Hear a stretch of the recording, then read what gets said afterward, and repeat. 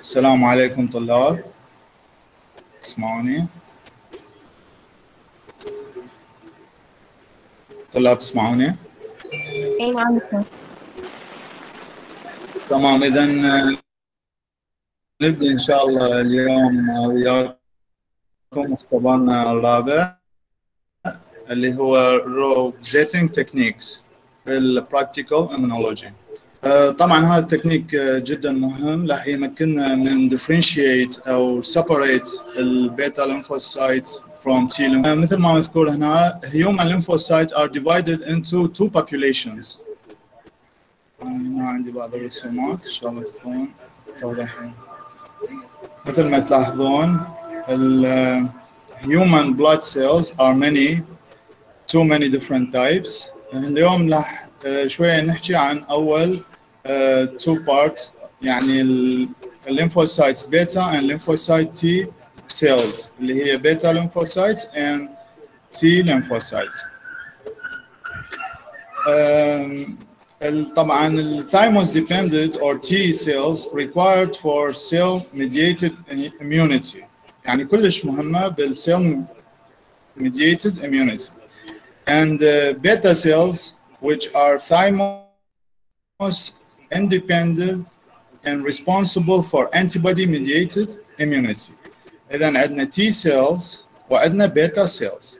بالشنو؟ بالليمفوسايتس. الليمفوسايتس يعني شو نقصد بها؟ يعني كريات الدم البيضاء. اليوم هذا التكنيك طبعا من اسمه هو Rosetting Techniques. الاسم مالته جاي من الوردة بالانجليزي يعني روز، مو؟ فالروز روزيت من الفرنسية جاية أي بشكل الوردة، يعني يصير تكتل دائر مدار الخلية. هذا الشكل إذا تلاحظون بهاي الاشكال، اذا تلاحظون هاي الاشكال صايره مثل شنو؟ مثل الورده، مثل الروزه. فالروزة تكنيك هو واحد من اهم التكنيكات اللي راح يسوي لي differentiation between different types of cell and the immune system. طبعا شنو هي هاي السيلز in the immune system؟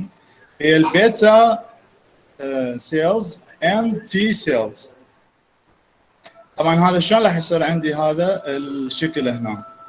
احنا راح نرجع على هنا نشوفوا ايش قايلنا. conventional light microscopy، الميكروسكوب العادي cannot differentiate، ما راح يفرق لي between شنو؟ between T and beta lymphocytes. يعني من اخلي اني two cells or ناخذ blood ونخليه under microscope العادي light microscope، I cannot differentiate between two type، يعني ما اقدر افرق بين T and B lymphocytes. So شنو التقنية اللي مكنتني انه افرق بين T lymphocytes؟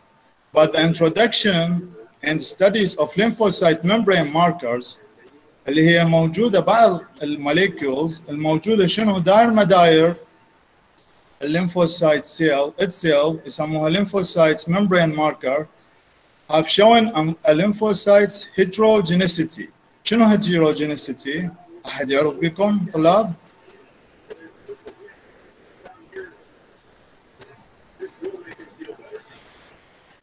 ويايا؟ اي وياك. طلاب شنو هي؟ اي انا من اشرح يعجبني دائما يصير انتراكشن بتوين، لان طبعا هذا كله عن بعد، فلازم سؤال وجواب حتى شنو؟ حتى اعرف انتم موجودين وياي. هيتيرو، شنو هيتيرو عندنا؟ اكو هومو، دائما عندنا مصطلحات هومو واكو هيتيرو. فالهيتيروجينيسيتي اقصد بها شنو؟ شنو هومو بالبيولوجي؟ عندنا هومو وهيتيرو. شنو هومو وشنو هيتيرو؟ هومو أحادي. anyway. أحادي الجنس يعني مثلا؟ لا مو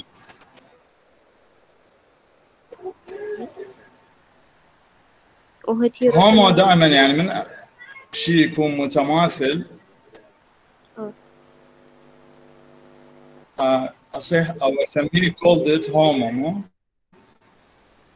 يعني هيتيرو غير مثلا غير متجانس. homogeneity يعني فشي متجانس، عدم تجانس. فهنا ايش دا يقول لي؟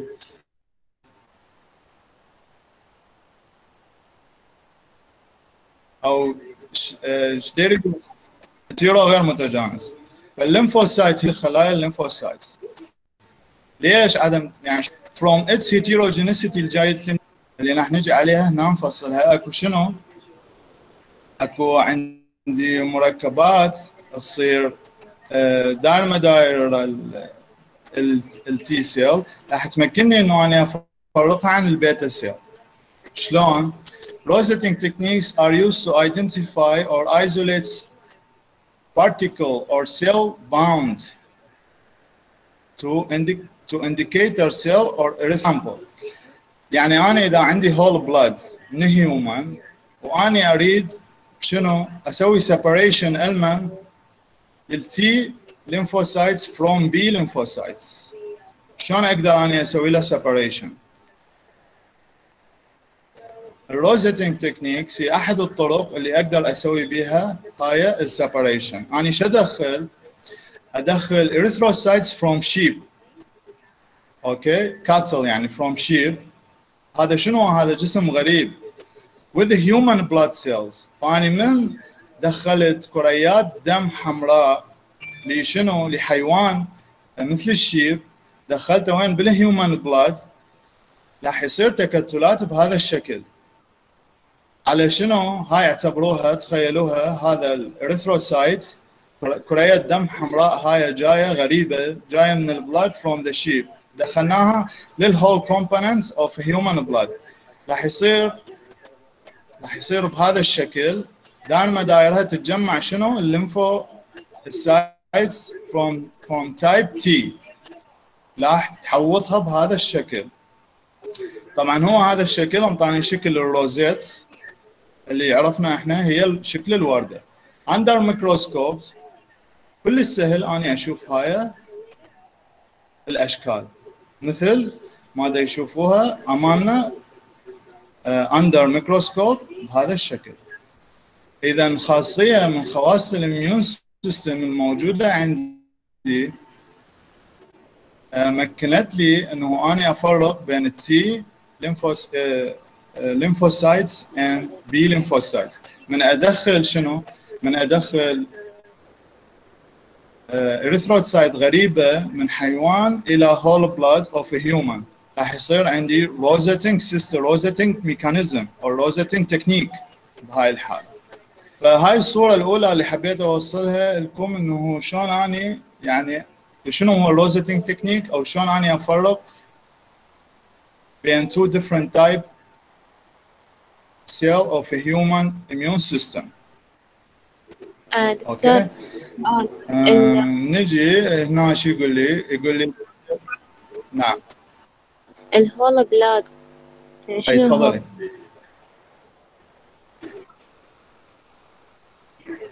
هول بلاد، من اقول هول بلاد يعني كل المكونات البلاد انا اللي عندي الموجوده بيها.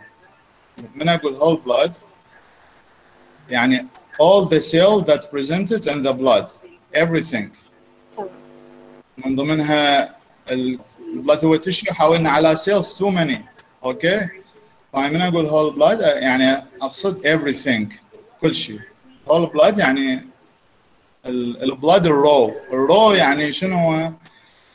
الرأس ناخذه من الانسان هذا رو بلاد. اوكي يعني هول بلاد الكامل كل شيء بيه. فاني اقصد بها هاي هول بلاد. فنرجع هنا the T cell surrounding يعني شنو؟ تحوط لي الشيب. العفو فهمتي الجواب؟ ما اعرف من يسالني. اي نعم دكتور فهمت. اكو احد عنده استفسار لحد الان حتى هاي النقطة؟ تمام. اذا نرجع شو يصير عندنا surrounding اي حوطها the sheep erythrocyte كريات الدم الحمراء. the erythrocyte E-rosette يعني هذا rating هو التكنيك الاول حتى يسوي لي separation يفصل لي بين T from B cells. The receptor responsible for the binding of CD يعني شنو؟ يعني اكو مستقبلات خاصه الموجوده على التي سيل اللي هي شنو؟ سي دي 2 هي طبعا هاي موليكول مسؤوله على الادهيجن.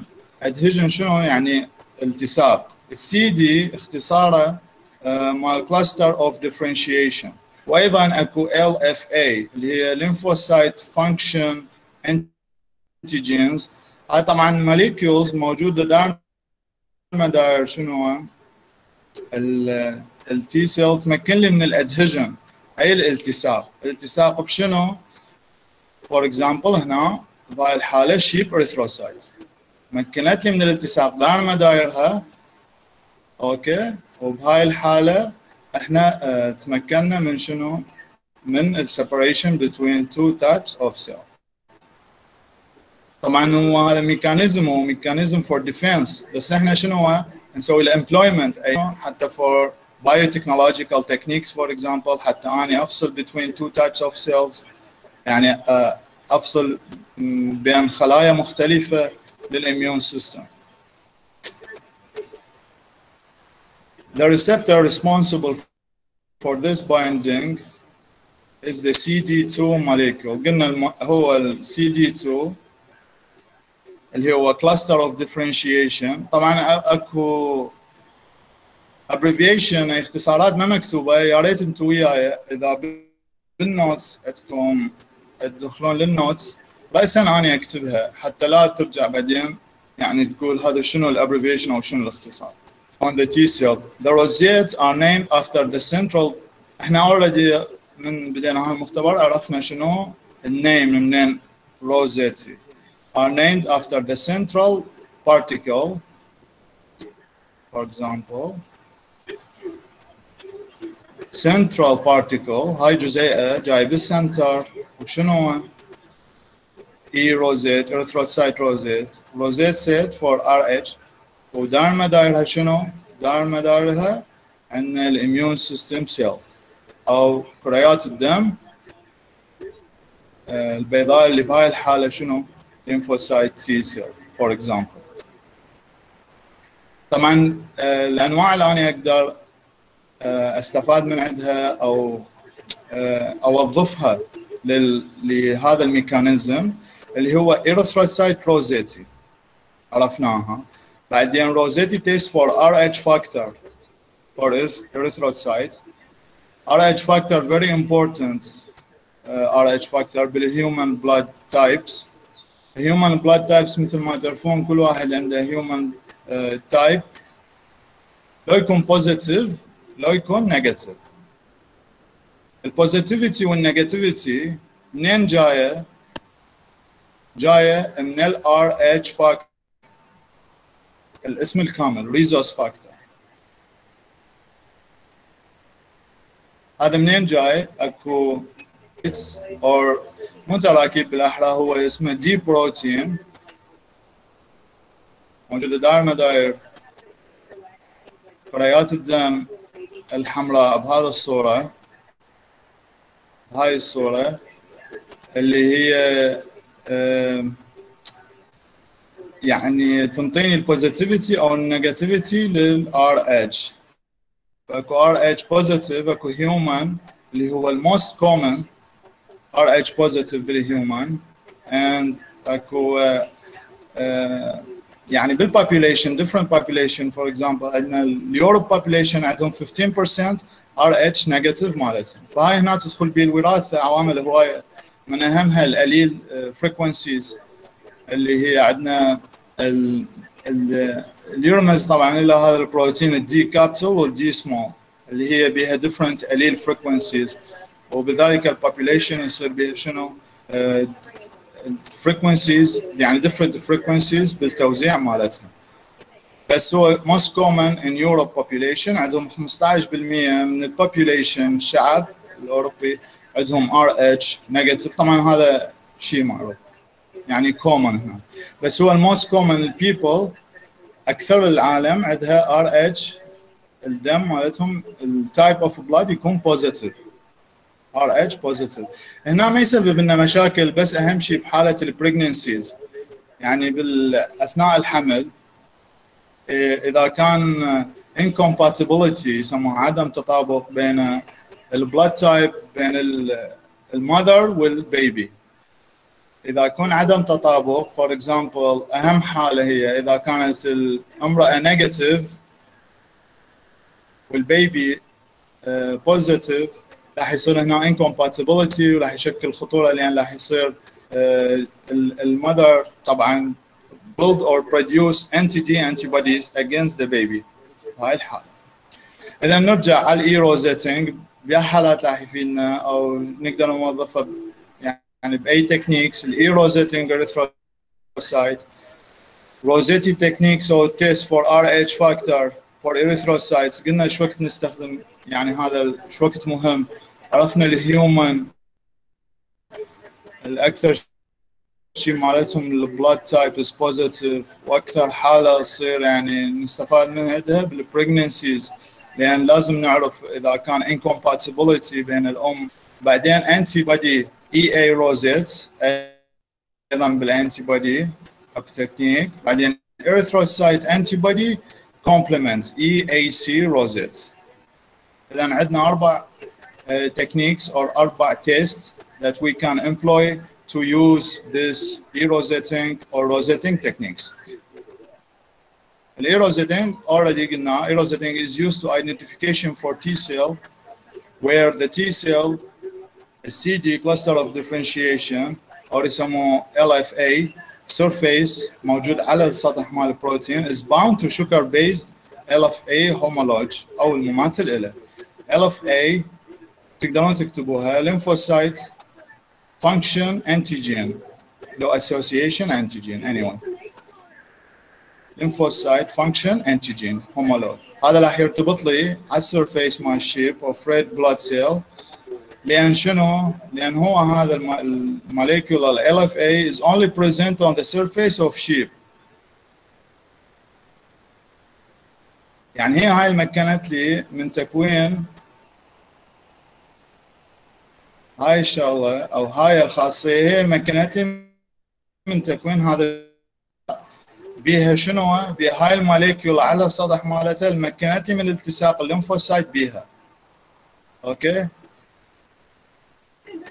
طلاب وياي واضحة الفكرة؟ دكتور هي الفكرة واضحة، بس هنا ايش يقول التي سيل تمام. وير التي سيل سي دي 2 سيرفيس بروتين يرتبط للشجر، يعني شنو هاي معناها؟ اي طبعا هي هاي تراكيب on the surface. It can be presented on the surface of شنو؟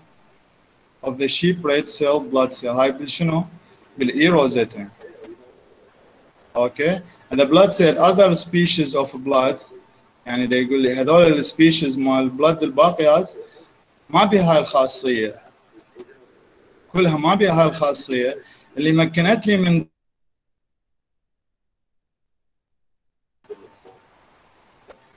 cannot be used in type of rosetting.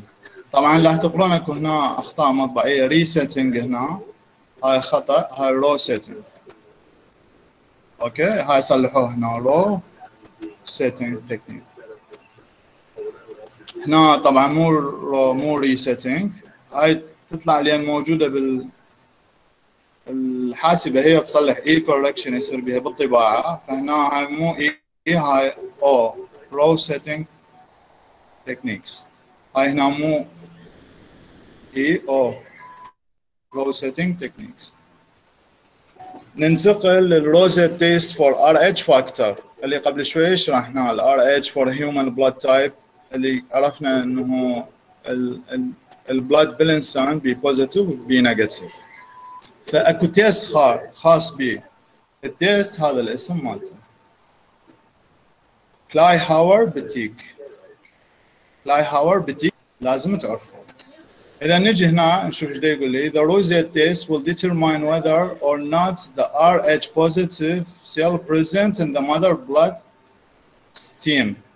يعني ياخذون عينة من البلاد ستيم ويشوفون من خلال هذا التيست راح تظهر خلايا طبعا under microscope مختلفة الألوان، واحدة تكون pink والأخرى تكون شنو clear. طبعا هاي بحالة بحالة إذا كان تراوما أكو صار نزف، أو بحالة يسوون التيست قبل 72 ساعة من الولادة حتى يعرفون whether يسوي لها انجكشن اذا كانت بالاميونوجلوبولين، طبعا اسمه ROHD immunoglobulin. اذا كان يعني يريدون حتى شنو، حتى يثبط لي من الرياكشن موجود اللي من المحتمل راح يصير اثناء الولاده. The rosette test will determine whether or not the Rh positive cell present in the mother bloodstream are left over the head of fetus and who maybe had positive blood type. اوكي، فاهم شيء اذا كانت هي والدة الطفل كانت نيجاتيف والبيبي كان بوزيتيف، بينما اذا بالعكس there is no problem. طبعا هاي الحالة فقط بالولادة الثانية، بالولادة الأولى ماكو complication جدا، طب دائما تكون بالولادات الثانوية. Think of it the first time, this will be routinely by conduct the mother with a negative blood type, هذه قلناها, depending on whether the test come back and positive or presence of Rh positive cell. The follow-up may be needed, which will be for a test. هذا ذكرنا. شنو هذا التست؟ راح نجي نشوف deeply inside the Kleihauer-Boutique test. In this test, sample of maternal blood incubated with شنو؟ RHO immunoglobulin. راح ناخذ عينه من المذر بلاد مالتها، نسوي لها incubation ويا ال RHO immunoglobulin which will be bind to any fetal. إذا كان اكو any fetal positive، إذا صار leaking داخل ال blood stream from positive baby to the negative mother blood، يعني إذا دخل بعض كريات الدم الحمراء اللي كانت شنو هي بوزيتيف للار اتش من البيبي للبلد ستريم للمجرى الدموي مال الام، بهاي الحاله راح يصير شنو عندي ريد بلاد سيلز upon addition on enzyme. طبعا يضيفون انزيم راح يصير عندي rosetting causes rosetting mechanism او rosetting technique راح يصير لي بهاي الحاله which will be seen راح نشوفها تحت الميكروسكوب very easy. اذا عندنا انديكيترات، ناخذ بلاد من المذر نسوي له incubation ويا ال RHO immunoglobulin او كان presented in the positive red blood cell.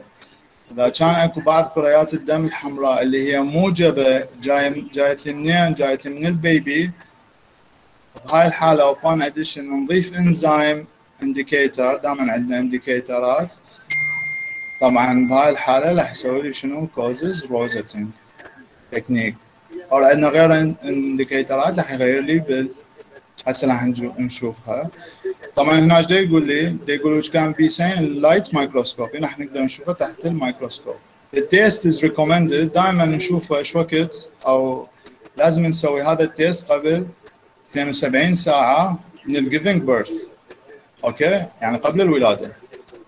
and Rh positive infants to NH، يعني للبيبي اللي يكون مالته positive.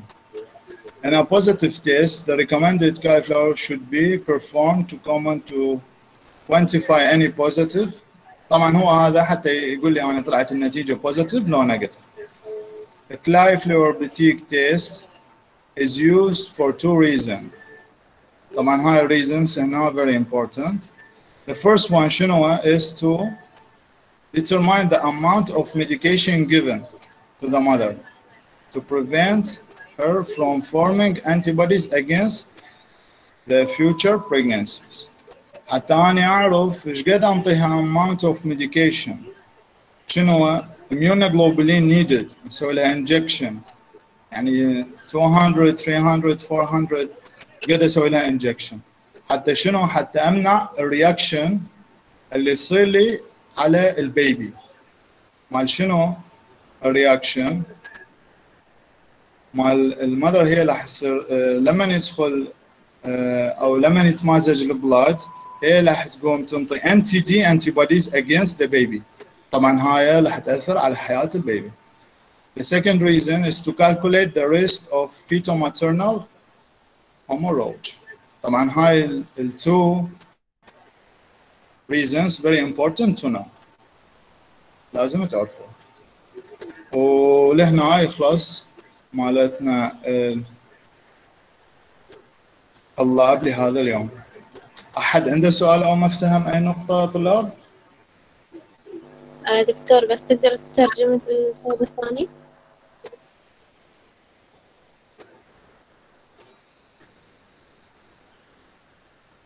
The second reason is to calculate the risk.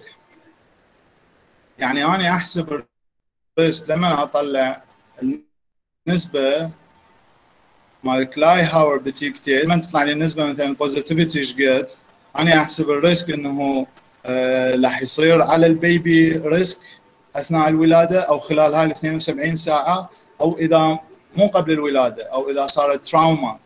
تراوما يعني صار ديفكت نزيف بهاي الحالة على البيبي، يعني أسوي كالكوليشن للريسك، يعني أشوف إيش قد الريسك. نوبات النسبة ما تطلع sufficient، يعني ما تطلع ريسكي، فبهاي الحالة ما يحتاج أي تداخل ميديكيشن.